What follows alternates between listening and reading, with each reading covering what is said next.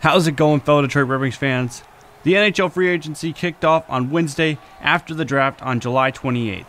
We did make a video talking about free agency and who the Red Wings could go after, mostly pertaining to the big fish in this year's free agency pond, talking about the Red Wings possibly going after or signing Alec Martinez, Zach Hyman, Thomas Tatar, Jamie Alexiak, or Philip Grubauer.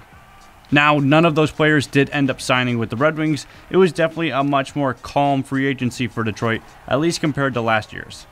That being said, we got some good underrated signings, and I kind of want to dissect each signing. So the Red Wings went out and acquired Ryan Murphy, Brian Lashoff, Jordan Osterley, Pius Suter, and Luke Witkowski, which is probably my second favorite signing. And then just because it was in the same time period, we're going to talk about the Mitchell Stevens trade as well. We also lost Darren Helm, Alex Biega, Luke Glendening, Dylan McElrath, Joe Hicketts, and while he was also traded away, Jonathan Bernier, and did not give qualifying offers to Evgeny Svechnikov and a couple other small RFAs in the Red Wings organization. We've resigned Tyler Bertuzzi, Jacob Vrana, Chase Pearson, Michael Rasmussen, Mark Stahl, Kelvin Pickard, Taro Hirose, and Gustav Lindstrom as of the time of this recording. So let's start with the Murphy, Runoff, and Lashoff signings, because they are all signed for roughly the same reasons. Runoff was signed to a one-year contract worth $850,000, Murphy was signed to a one-year contract worth $800,000, and Lashoff was signed to a one-year contract worth $750,000. All are pretty much AHL guys who can serve in a call-up situation when injuries start to pile up and will be able to hold their own in the NHL. But more importantly, make the Grand Rapids Griffins a more competitive team and make a more competitive environment for young prospects coming up in the system, especially Murphy. 28 years old, standing at 5 feet 11 inches, 185 pounds, a former first-round pick by the Carolina Hurricanes that just never really panned out.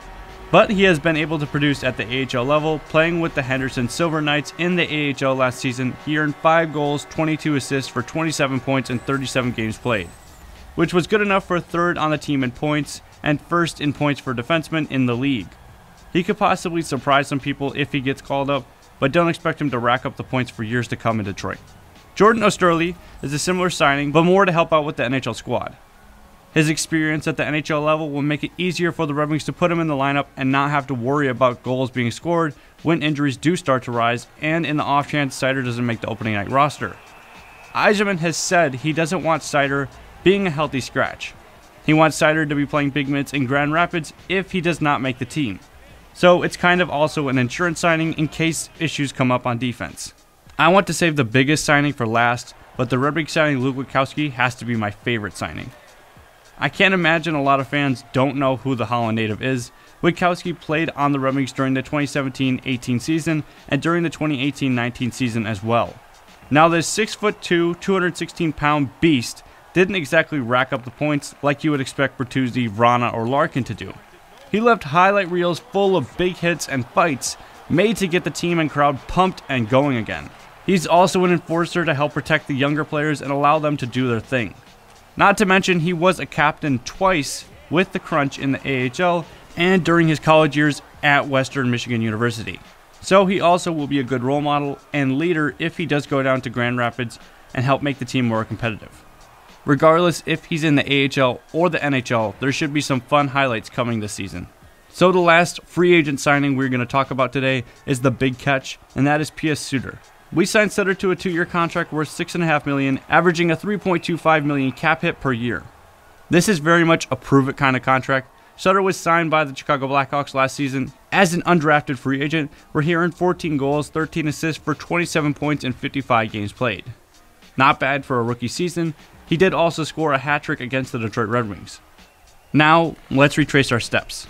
He was an undrafted free agent that played for the Gulf Storm during the 2013-14 and the 2014-15 season. You know who else was on that team at that time? Tyler Bertuzzi and Robby Fabbri. Not only were all three on the team, they all played on the same line. It's possible that they are looking to put a line of Zadina, Vrana, and Larkin together as most likely the top line, and see if putting Bertuzzi, Fabbri, and Suter together will spark some offense. After all, Suter and Fabbri are goal scorers. Both can shoot well, and Suter does have a knack for being in the right spot at the right time around the net. With the Junkyard Dog style of play, it could fit well with setting up plays for those guys, not to mention being able to score goals himself if he wanted to. Alright, we talked about the free agent signings, let's talk about the trade. So on July 30th, the Red Wings traded away a 2022 6th round draft pick to the Tampa Bay Lightning in exchange for Mitchell Stephens, a former Yzerman selection taken in the second round of the 2015 NHL entry draft. He stands at 6 feet, 194 pounds. He's 24 years old. Stephens has split time between the AHL and the NHL the last couple seasons. He didn't produce a lot in the NHL, but his role was very limited. Considering he was playing on a team with Kucherov, Point, Stamkos, Palat, and many, many more, it makes sense he wouldn't be given a lot of time on ice unless he was producing a lot. So the Red Wings acquiring Stephens gives him a chance to prove himself. He will be in the bottom 6 of the lineup unless he starts to produce and show the Red Wings he needs to be in the top 6. It also means the Red Wings don't have to force one of their center prospects into being a bottom 6 center instead of playing top line minutes in the AHL like Veleno, or having to call up an AHL center that would be a liability. Overall, it's not a bad free agency class. Somewhat underrated, some of the players are low risk, high reward players, and a lot will help support the team and help develop the prospects, making the team better in the future. What do you think of the Red Wings free agency? Who should have they signed? How do you think Sutter will do joining a rebuilding Red Wings team?